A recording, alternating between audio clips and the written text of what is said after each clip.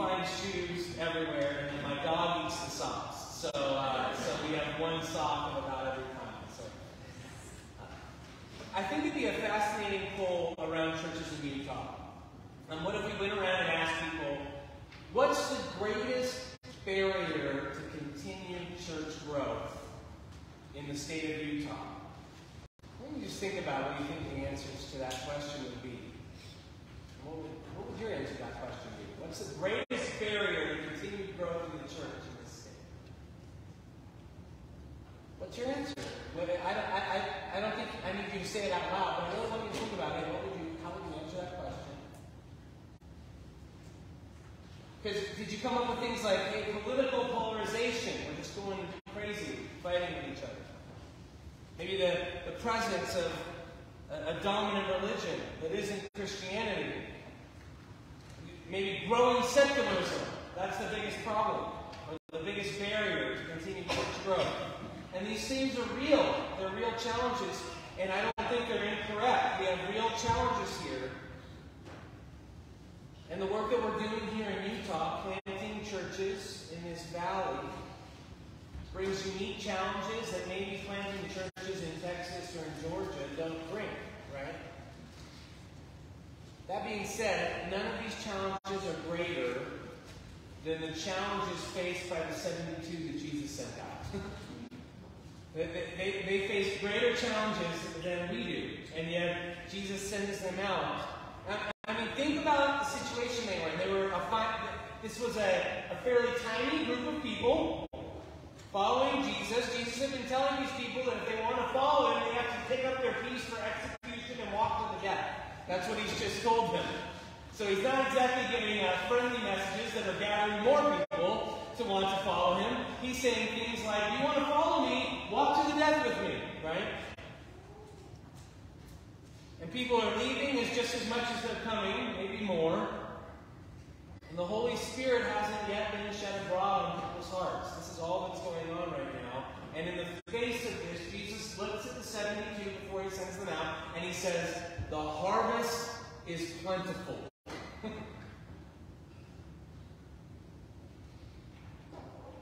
Today we're going to look at Jesus' plans for engaging what is actually a plentiful harvest. We'll look at what it means for us to engage and commit to engaging in this plentiful harvest field. So first of all, let's just look at the fact of the abundant harvest. We have to train our eyes to see the abundant harvest field around us and to pray for workers. See, Jesus makes clear that the main thing that prevents the church from extending is the lack of people who are ready to proclaim the good news to others. Jesus makes it clear that the main barrier keeping the kingdom from extending is the lack of people willing to proclaim the gospel of the kingdom.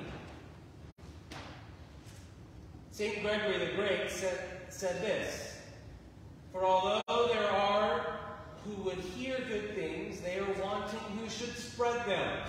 Let me say that again because it's kind of awkwardly worded in English.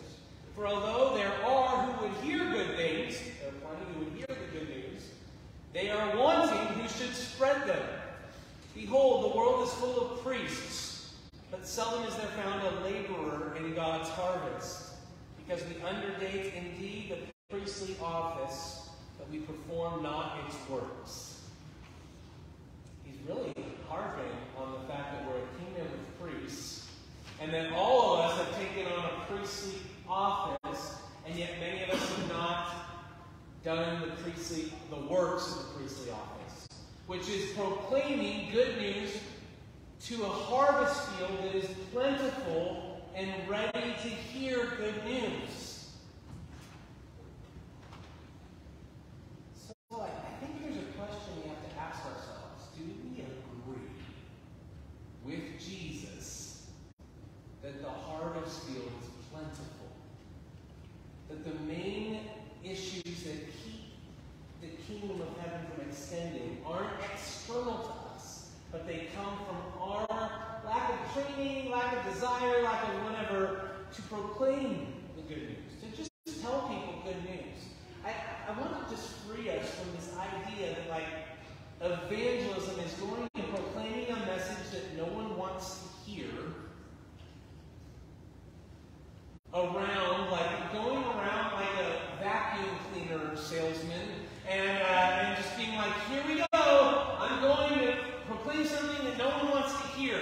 And like the goal of evangelism is to try to like convince people to come to the house for dinner and then like shoehorn between dinner and dessert like this awkward gospel presentation that they didn't know was coming and they really don't desire. Like this actually, like the news is supposed to be good news. So like if we don't understand this to be good news and news that people want to hear, it makes us unlikely to proclaim this good news, right?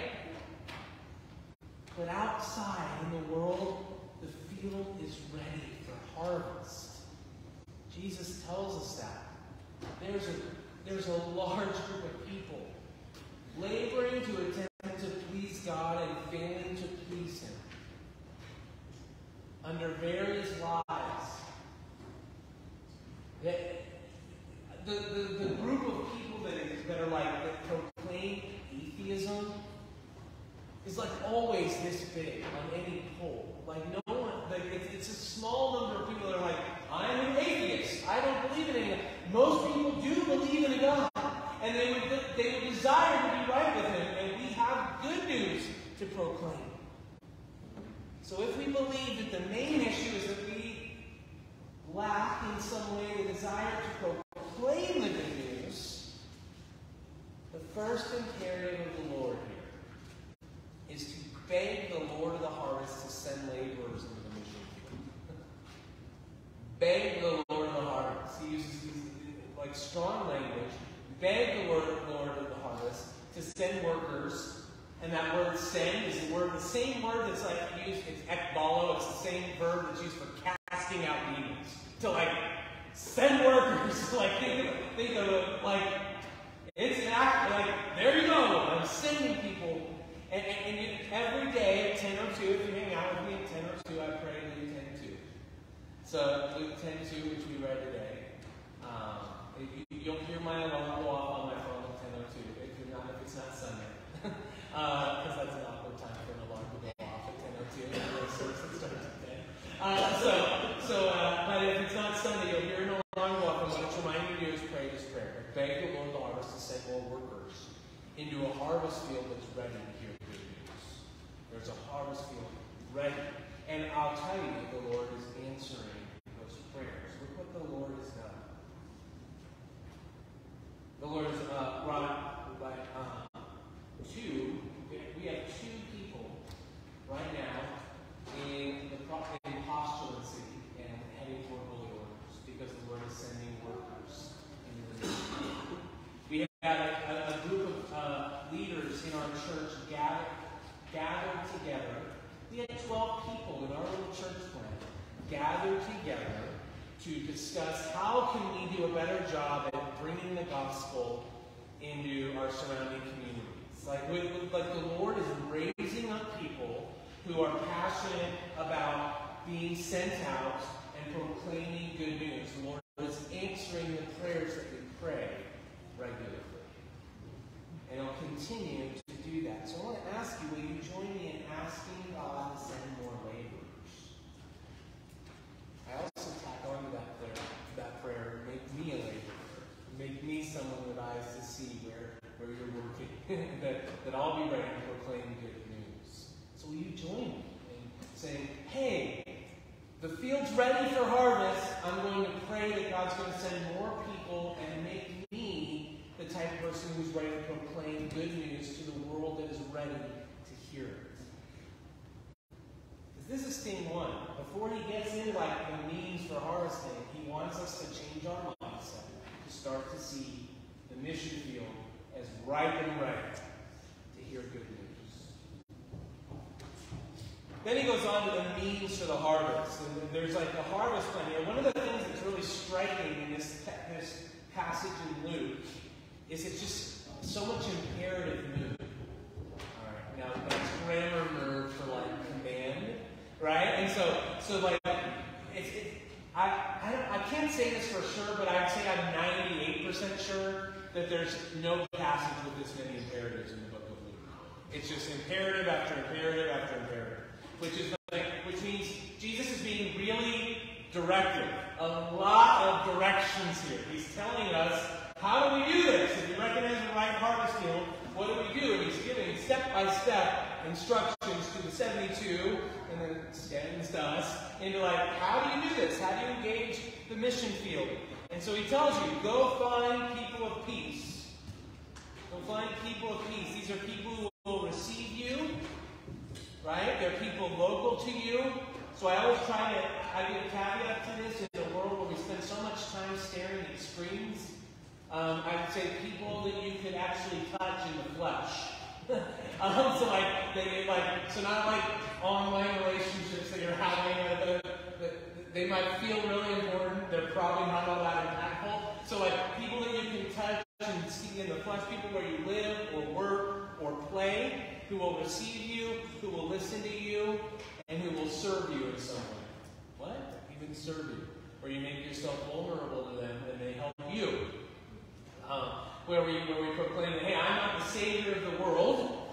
Jesus kind of took that role. So I don't come to be your Savior. I come to find if you're in peace, if you'll receive me, if you'll serve me in some way, and we can reciprocate service for one another. I'll invite you into my life, and I proclaim and point you toward the Savior. So we go and we find these people of peace. And then when we find them, he tells us to remain with them. So he says, remain with them. He says, eat what is set before you. So Jesus actually commands us. This is kind of fun. Maybe I'm a little more extroverted, so maybe it sounds less fun to some of you. But it's kind of fun to eat with people. Yeah. I mean, even introverts, you can say, hey, it's kind of fun to eat with people. To sit down, have a meal, have a conversation. And what happens when we have a meal, the reason Eucharistic worship is centered on a meal is because we build connections, we connect with one another, there's an intimacy that grows as we eat with people. As we find people of peace and we eat with them.